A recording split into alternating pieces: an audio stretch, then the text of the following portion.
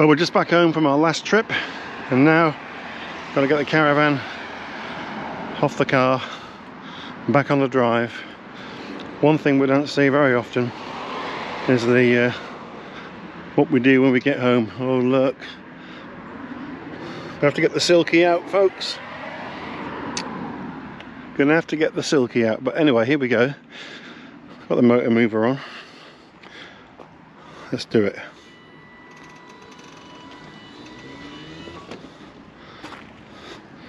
Right, so we're clear of the hitch.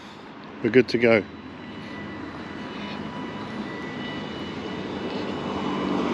Very fortunate where we live that I've got a car park right next door. Loads of space to do this. And I know for some outside their houses, and we were the same in our last house, very tight. Manoeuvring was tight. But here we're good.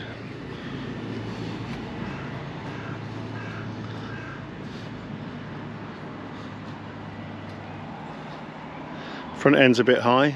Well, I've taken it off the hitch, but it's okay.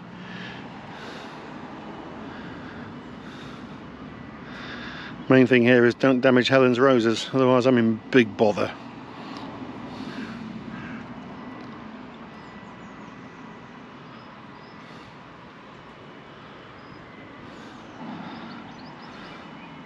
I've got a sloping drive, so when you're high at the front, you can see the back end is coming down very low, but we're okay. Just something to be mindful of though if you've got a sloping drive. But as soon as the caravan wheels are on, then that'll all start to come back up again.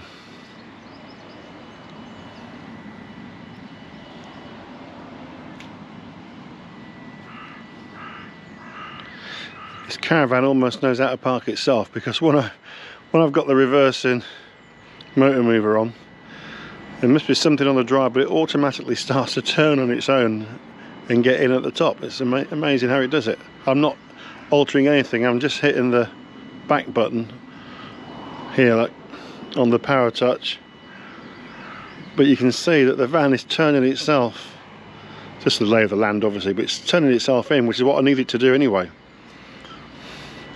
It's just going over the top of a couple of security posts we've got on the drive.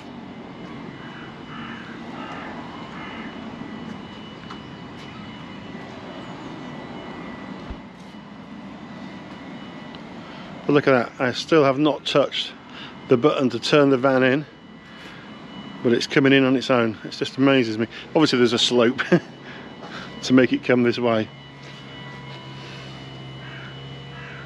Look at that, I still haven't touched that button to turn it in. It's coming in on its own. It's like it knows. I better do it now though, we'll be in trouble. And when I'm going to clean the van, I don't like it to be too close to the wall, so I need to be able to get round and wash. So the caravan will get a wash and a wax. If not today, certainly over the weekend.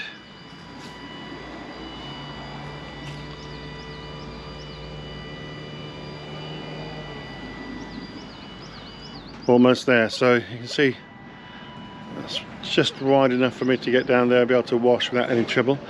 The big job is to make sure that we're lined up for the wheel lock. I used to forget this all the time.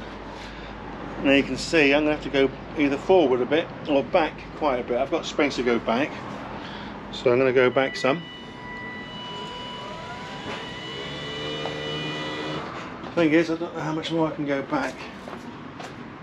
Don't want to go back any more than that, so I'm actually going to have to go forward.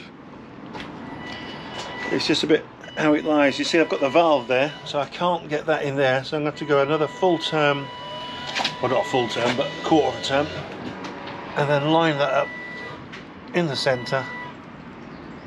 That's pretty much spot on, I think, so we're okay there.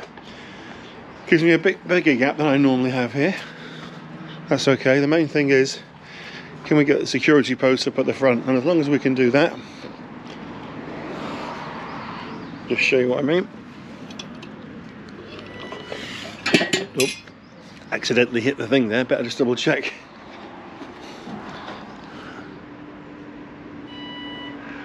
Now we're okay, we're good.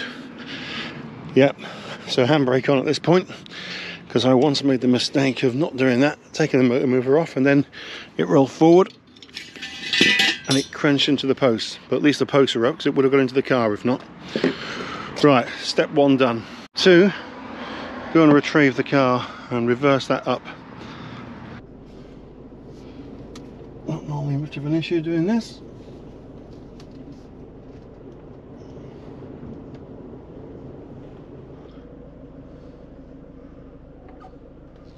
And I tend to get the tow bar lined up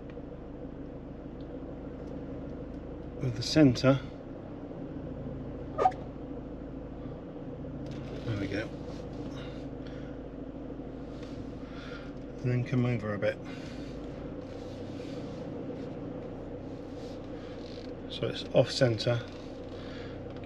Keeps a nice sort of wider bit for anyone coming up the drive like the postman, so he doesn't scratch the car with his bag.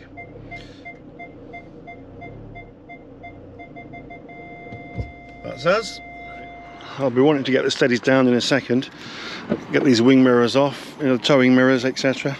But my first job always is get the power straight back onto the caravan for a while, having used the motor mover and the like. So I need to get in the garage, get some power in, and then we'll get the steadies down.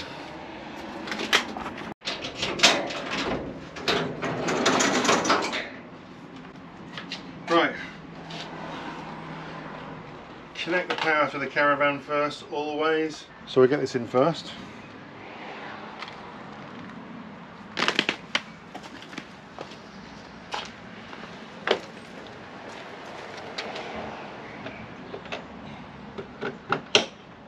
Motor mover switch also turned off at this point.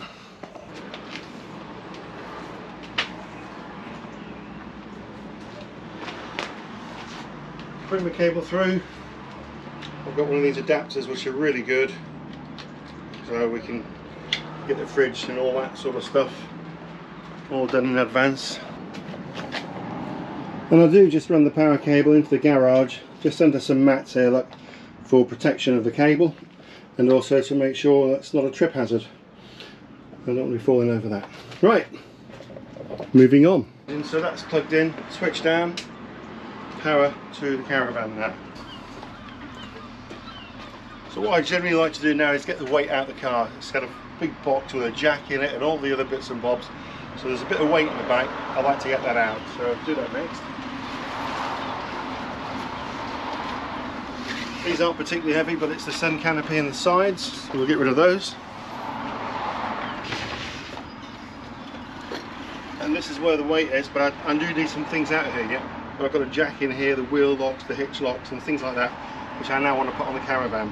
Before I put the steadies down, I just want to lower the front end of the van. I like to get it nearly straight but slightly sloping forward, and that's because when I wash the van I want all the water to run off the roof down the drive. So just a slight tilt forward.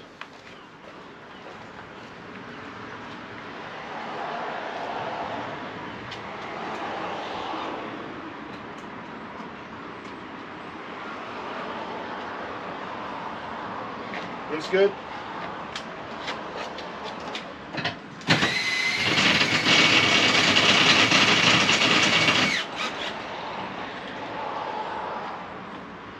I don't know if there's a real right reason or a wrong way of doing this, sorry, a right way or a wrong way of doing this. I do the front near side steady first, and then I go to the back off side, and I don't know if there's a reason why I should or shouldn't do that. That's what I tend to do. So I go that side, far side back, this side back, and then forward. Just a habit I've got into. So security posts, they're up, but I haven't got the locks on those yet, so I better do that now. Otherwise you forget to do them. One there.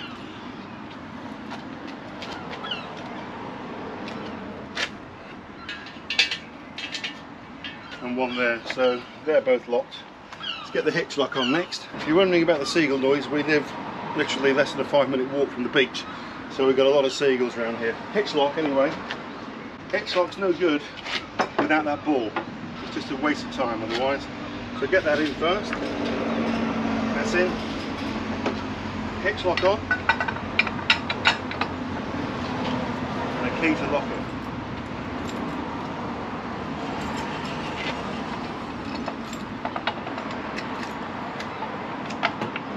It's locked. I've got a cover which I'll put over there shortly, but I'm going to put the wheel lock on next. Let's go and do that. So how many times have you been to sites or got home, done all these jobs and then realise you can't get the wheel lock on because you've not lined it up in the first place?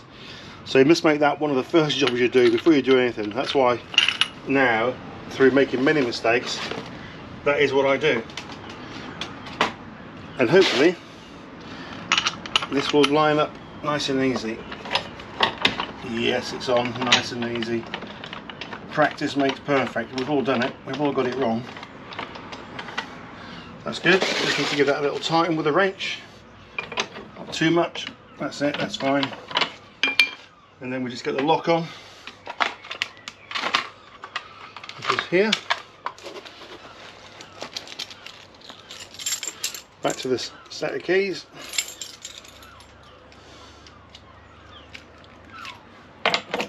That's it.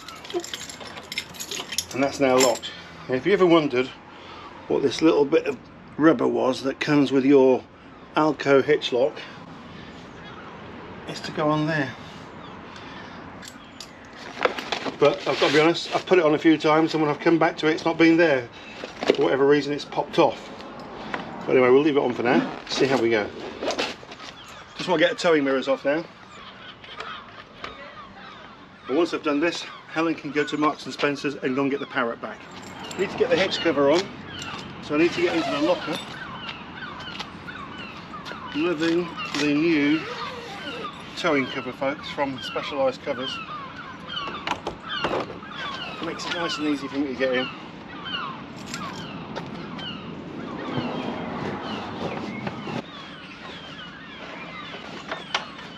There we go.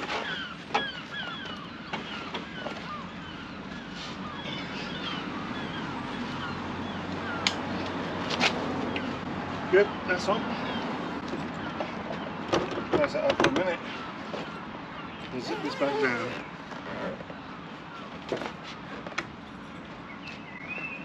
So you might do things a bit differently to me. Interested to hear how you do what you do.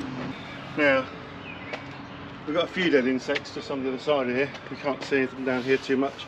But I'm just going to get a damp cloth and just give that a wipe down. So literally this is a microfiber cloth that's damp. It's not even wringing wet, it's just damp. Just to give that a wipe down, just take off any, like down here, a little bit of dirt there, picked up from the road. Maybe some of the birds with a bit of target practice. So this is literally a 2-minute job.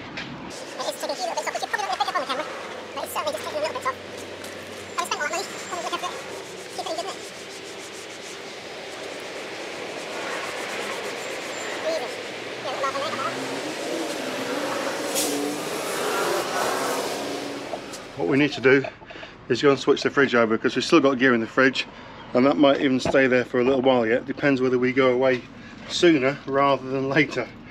But I dare say by close of play today we'll be powered down in here, but having just been on the road for a bit and we've got a few jobs to do when we get here, then I get the fridge back on electric for a while. So fridge is now moved over to electric, that's on, happy days.